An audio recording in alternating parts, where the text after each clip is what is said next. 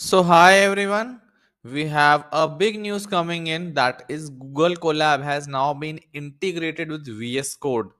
What does that mean? That means you can now use a free Google Colab T4 GPU in VS Code in your local system directly.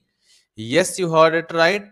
For that, you first of all need to install VS Code in your system and then follow this video on how to use the free GPU. So let's get started. So as you can see, I have opened up a notebook untitled 1 and here I am running this command. As you can see, NVIDIA SMI.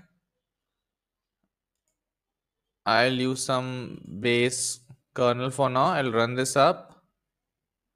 Connecting to kernel base Python 3.11. By the time it connects, first of all, you need to go to extensions. And here is my base NVIDIA GeForce RTX 2050 GPU that is present in my local system. Now you need to go to Colab and you need to install this particular extension. Now once this is installed, there are certain commands that team has mentioned: install VS Code, install the Colab extension, open or create a notebook file. So we have already created a notebook file and here you can see that a Colab option has come up. So this is Colab Web or Upgrade to Pro. Here also you would be able to see select another kernel and then option for Colab has come in.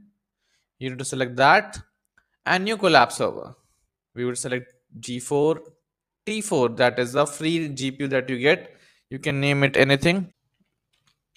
Let's name it my name.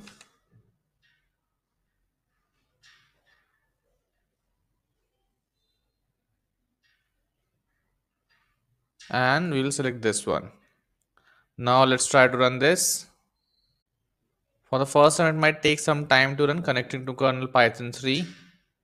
And here you can see that Tesla T4 has come up. So we are now able to connect to remote Google Colab GPU for free. This is the command to check whether you have connected GPU or not. And now you can see that from RTX 2050 we can see Tesla T4, that is free GPU by Google Colab. So it's quite easy. You need to first of all install the extension, then go to and create a new Colab server, and then eventually you need to select the T4 GPU accelerator.